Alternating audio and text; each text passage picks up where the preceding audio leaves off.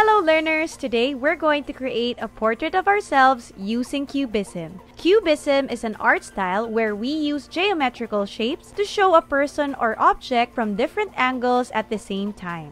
Are you ready?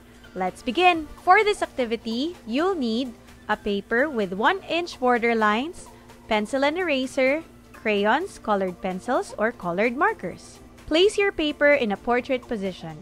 Let's begin by observing our face shape. Each one of us have a unique face shape. Some are round, some are oval. Remember, in Cubism, it doesn't have to be the exact shape. Just use a geometric shape to draw your features. Next, we'll divide the face into two parts to show an angle facing sideways and another facing in front.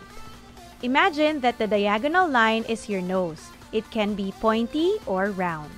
Next are the eyes. Draw geometrical shapes to show the eyes.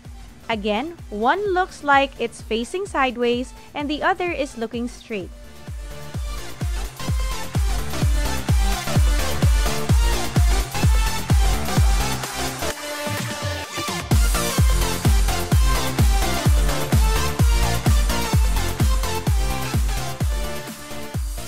For the lips, you can choose to change the shape depending on how you see yourself.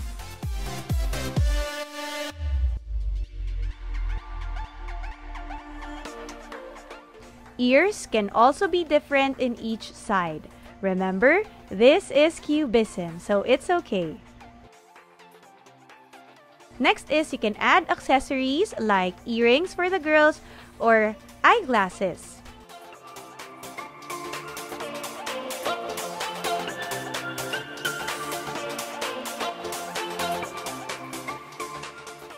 You can also add details for the hair.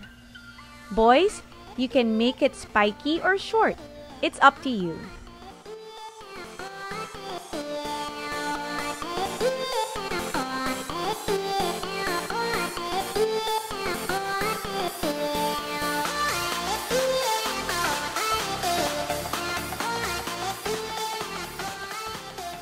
Once you're done with the sketch, it's time to trace it with a marker.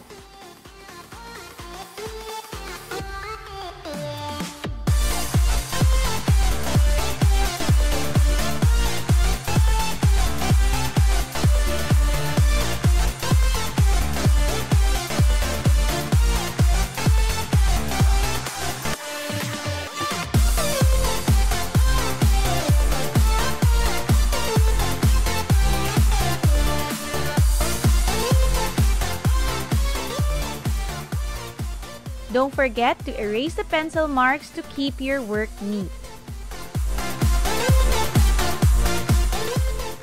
Last step is to color your work. You can choose any color for this portrait.